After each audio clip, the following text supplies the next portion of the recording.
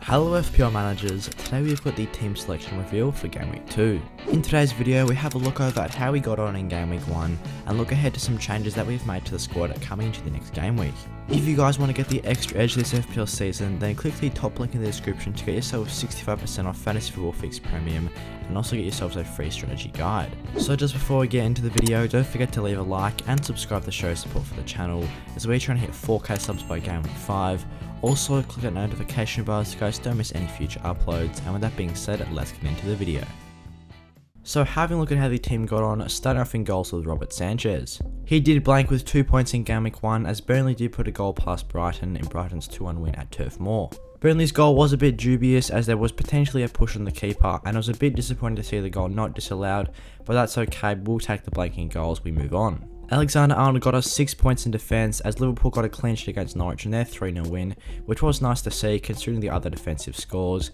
Alexander-Arnold was slightly unlucky not to get an attacking return, but will still take the 6 points. Luke Shaw only managed 1 point against Leeds United as Leeds did score a long range goal, which was slightly unlucky that United didn't get a clean sheet, but then later on Luke Shaw also got a yellow card as well, which is disappointing to see, having the minus point scored there. Soufal only managed 1 point as well as West Ham surprisingly considered 2 goals to Newcastle in a very eventful game. Soufal had some very nice underlying numbers for that game as he did attempt more assists than any other defender on the pitch and was very unlucky not to assist Antonio as he hit the post from a close range header. Moving on, Veltman got 0 points as he could not get on the pitch for Brighton as he did lack match fitness, which did see Josh Brownhill come off the bench to score 1 point for us. It was a bit disappointing to see Veltman not play. Moving on to the midfielders, Mahrez only managed 2 points as he blanked against Tottenham.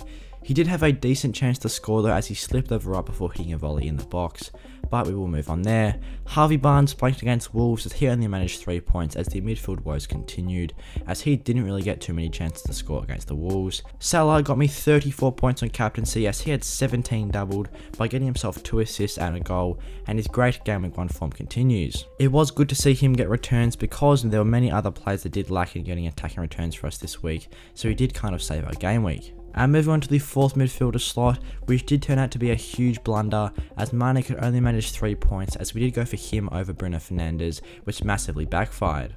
In hindsight, this decision was not worthwhile to make as we should have gone with the safer option in Bruno Fernandes, who did get a hat-trick recording 20 points compared to Mane's just 3. This obviously cost us a lot of points throughout this game week, so that was very disappointing there. But amongst the forwards, we had returns from both Ings and Antonio, as Ings got himself a late penalty goal, which was slightly lucky as he didn't really have too many chances throughout the game. And Antonio got himself 13 points in a very eventful match against Newcastle, as he got himself 2 assists, 1 goal and 1 penalty miss as well. He was also able to get himself 3 bonus points as well, which was nice to see. And on the bench, Begovic didn't play, Veltman did go into that first bench slot, and we had Amati on the second bench slot instead of Josh Brownhill, which was disappointing as Amati got me 6 points and Obafemi didn't play. So in terms of transfers and finance, we did have £100 million in the squad value and did have 1 free transfer coming into Game Week 2. Our overall points for this week was 73, which was very disappointing. It would have been a lot higher if we did have Bruno Fernandes, so that was the main reason why we did so poorly. And our overall rank is just inside 3 million. So before we jump into the Game Week 2 team, let's have a look at some of our transfer plans. We have seen Sadio Mane being transferred out for Bruno Fernandes, which is I'm assuming no surprise to you guys, as Bruno Fernandes did record the most points for Game Week 1 at getting himself a hat-trick, and Sadio Mane with just a 4.1% ownership doesn't look like he can compete with the points outlet of Bruno Fernandes, who is one of the top owned players in the game. And we did bring in Fernandes at £12 million before he saw the price rise to 12.1 million, as if we couldn't bring in Fernandes before his price rise, I don't think we would have been able to afford him. So with Bruno Fernandes coming off a huge score in Game Week 1 and his next 3 fixtures looking quite nice in Southampton, Wolves and Newcastle, he is definitely a strong transfer in. So now having a look at how the team lines up for Game Week 2, in goals we once again have gone with Robert Sanchez as he faces Watford at home, which is looking like a nice fixture. Watford did score 3 past Aston Villa last week, but Brighton do have a fairly solid defence and were unlucky to concede to Burnley. So at £4.5 million, Sanchez does continue to be good value, so there's no need for any changes there. Moving on to the defenders, it is the same starting back four as we have gone with Alexander-Arnold coming in against Burnley at home this week.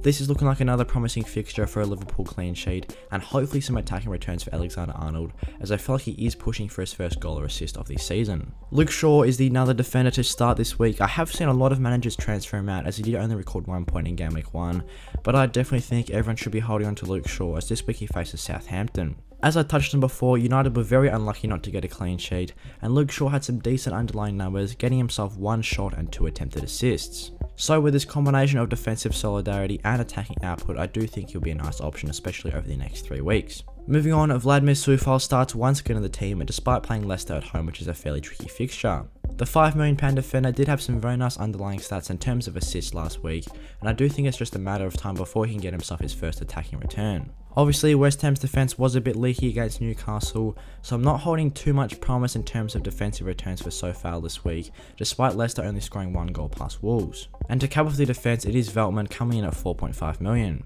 Obviously, he did lack match fitness last week and couldn't get a start for Brighton, but I am hoping he can return to full fitness for game week 2, as that fixture against Watford at home is looking nice from a defensive standpoint. I do think if Veltman plays, he will be playing in left centre back, but regardless, he does offer some attacking potential, but he is mainly in there for his defensive solidarity and nice price at 4.5 million.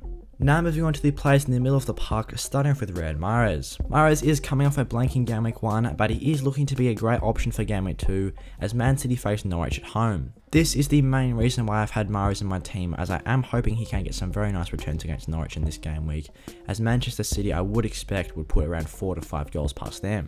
Mahrez was a bit quiet against the Spurs, and he was being left with lots of space, but he just couldn't get as many touches as he would have liked. He did have a nice chance in the box which he put wide, so I am hoping for some nice attacking output for him in game week 2. Moving on, Harvey Barnes stays in the squad, coming in at 7 million. Obviously there are a couple of nice options that did perform well around his price tag in game week 1, but I am trusting him to potentially do something against West Ham. The last time Leicester and West Ham did play, it was a very high scoring game. I do believe there was over 5 goals in that one, so I am having some more of the same. Harvey Barnes was another one that was quiet in game week 1, but we do know how good he is on the counter attack, and I do think he does flourish in that one striker formation that Leicester are running at the moment.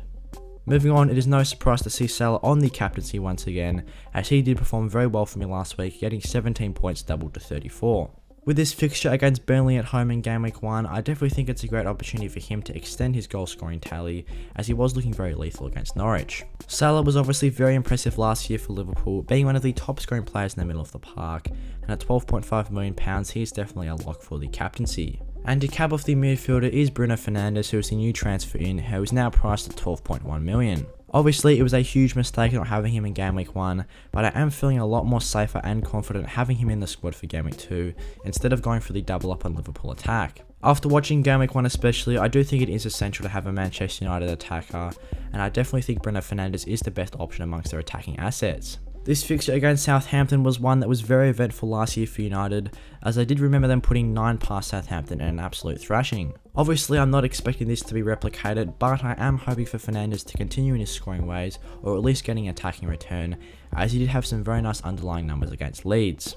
Speaking of, Bruno Fernandes did have the highest XG on the pitch in game week 1, which was sitting at 0.75, as he scored 3 goals with just 4 shots. He also had an XA of 0.1, recorded 3 shots on target and 3 attempted assists as well, so he was definitely getting very involved amongst the United attackers. So as I've touched on before, I do feel a lot more confident with Fernandes in the team, as I am hoping he can continue his scoring ways in the upcoming weeks. And moving on to the forwards up top, we have stuck with Danny Ings once again, despite being slightly underwhelming in game week 1. Obviously at £8 million, there were a lot of other strikers that did perform very well in the first game week, such as the likes of Richarlison, Calvert-Lewin and many more.